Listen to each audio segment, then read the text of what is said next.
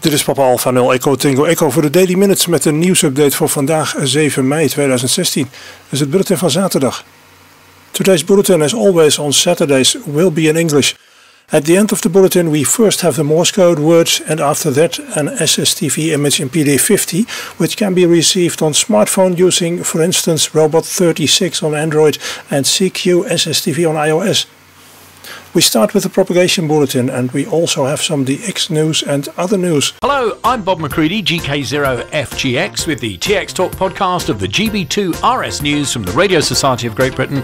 Now the radio propagation report compiled by G0 Kilowatt Yankee Alpha, Golf 3 Yankee Lima Alpha and Golf 4 Bravo Alpha Oscar on Friday the 6th of May. The solar flux index held steadfast at 90 for most of the week, but geomagnetic conditions remained unsettled with the K-index hitting 5 on Bank Holiday Monday. The latter half of the week was a little more settled, bringing better HF conditions with only a few minor C-class solar flares. At the time of writing, a new large sunspot, number 2542, was just rotating around the Sun's limb. This will join the much smaller sunspot groups that are already visible on the solar disk. As a result, NOAA is predicting the solar flux index could rise to 110 on Sunday before declining to 95 towards the end of the week. Geomagnetic conditions will remain unsettled with the K-index forecast to peak at 5 on Wednesday the 11th.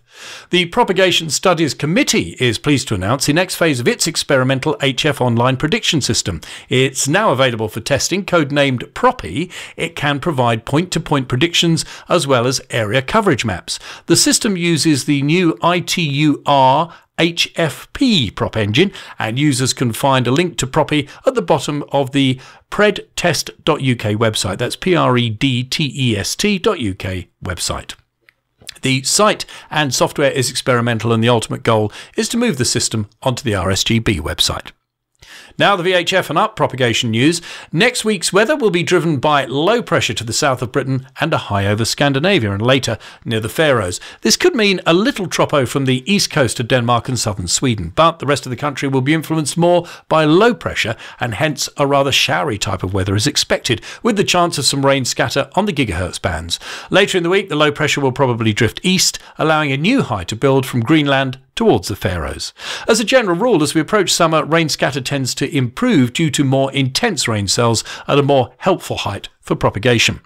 There have been several separate sporadic E-openings up to 6 metres within Europe recently, with some reachable from the UK, and we are hoping for some more this week, but the jet stream pattern is less favourable. More likely areas for the sporadic E are well south over Iberia and the Mediterranean, plus to the north over the Faroes towards Iceland. For EME operators, the moon's declination reaches maximum on Monday and losses are low, so it's another good week with long afternoon and evening moon windows. And that's all for this week from the propagation team. The final ARISS schools contact between King's School in Ottery St Mary, Devon and Tim Peake on the International Space Station has now been confirmed for Monday the 9th of May at 0926 UTC, which is 1026 BST. It will be a direct contact using the call sign Golf Bravo 1 Oscar Sierra Mike, Ottery St Mary, operated by the ARISS UK operations team, and the downlink should be audible over Western Europe. Interested parties are invited to listen in on 145/800 MHz narrowband FM. And the TX Factor team are going to be there to film the whole contact for a forthcoming episode of TX Factor. For those with an interest in World War II history, an auction of a D-Day museum storage is due to take place on the 21st and 22nd of May at the auction house in Caen in France. Around 800 lots are in the catalogue, with items from British troops to French resistance, as well as US and German troops. Lots 1 to 418 will be auctioned from 2 p.m. on the 21st, the remaining lots on the 22nd. Public viewing is from the 16th, and you'll find a copy of the catalogue online at tinyurl.com/HDWWGD2. So that's tinyurl.com/HDWWGD2. The International Museums weekends are the 18th and 19th and the 25th and 26th of June. Registration is now open at www.radio-amateur-events.org. So that's radio-amateur-events.org.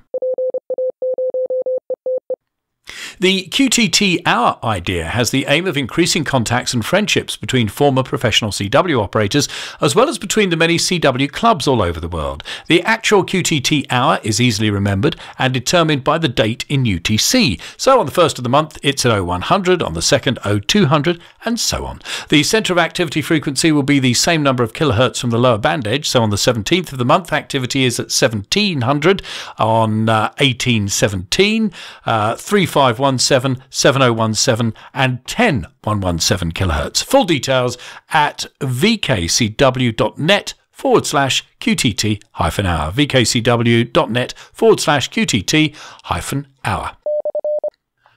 On the 8th of May, there's going to be no 7127 kHz news broadcast from Germany because both the newsreaders are unavailable, but news broadcasts will be back to normal on the 15th. Radio amateurs have been asked to listen out for the SAMSAT 218D CubeSat in a post on the Hackaday website.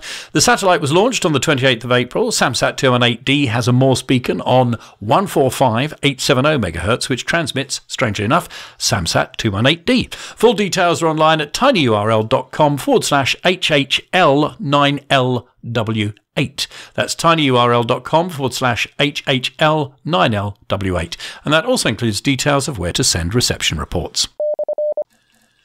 CERN's Large Hadron Collider went into standby mode after an electrical transformer suffered a short circuit at the end of April. A small wild animal believed to be a weasel had been gnawing on a power cable. Sadly, the weasel didn't survive the event. It was totally destroyed. But the LHC should be back online soon. The power outage came just as the Large Hadron Collider was preparing to resume collecting data. From Australia, this is VK1WIA. And here is this week's weird and wonderful story. A QSL card that ended up in the hands of Jane Walton in the UK in late February had to cross not just one ocean, but 2 generations before reaching her. It belonged to a British radio amateur, Clifton Trevor Malkin, call sign G5IV. Clifton was Jane's grandfather, and though Jane is not a ham and had never had a QSL with her grandpa, she always kept fond memories of him in his shack when she was a child in Yorkshire. She would hear him make contacts around the world via radio from Barnsley and was charmed by its magic. 2 months ago, some magic happened again, but in a different way.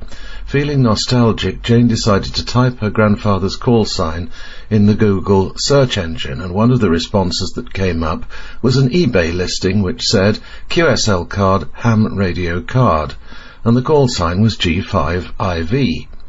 The card had been posted to the US long ago from Barnsley following a successful QSO in 1939. Now the American seller was asking $6.50 for G5IV's card. Jane bid on the item, and now, some 77 years later, the card is back home to where it all began. The Barnsley Chronicle carried the story of Jane Walton and her reunion with the QSL card in its April the 1st edition, creating perhaps the impression that it was one of those April Fool's tales that makes its way into the public domain this time of year. But indeed, the offering of the card can still be found on eBay in the inventory of the eBay seller Anne's Books and Stuff. The seller, not surprisingly, has a number of other vintage QSL cards from around the world. But Jane Walton has the only one she'll ever want. It's a piece of her childhood come back home. For Amateur Radio Newsline, I'm Jeremy Bucci for NJH in Nottingham in the UK.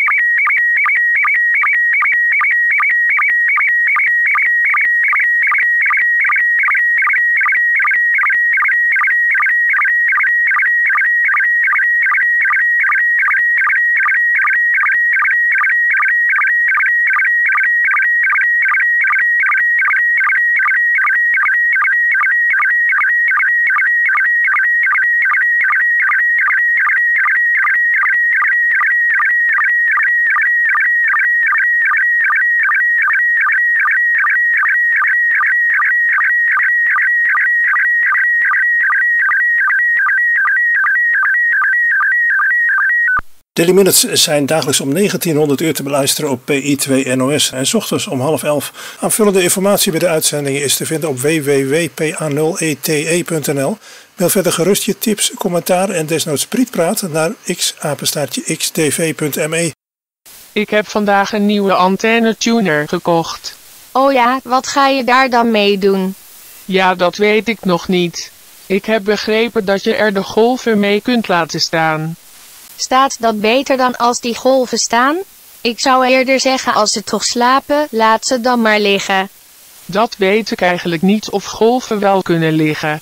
Ze kunnen echter wel staan. Zitten doen ze ook niet? Nee, zitten doen ze ook dus niet.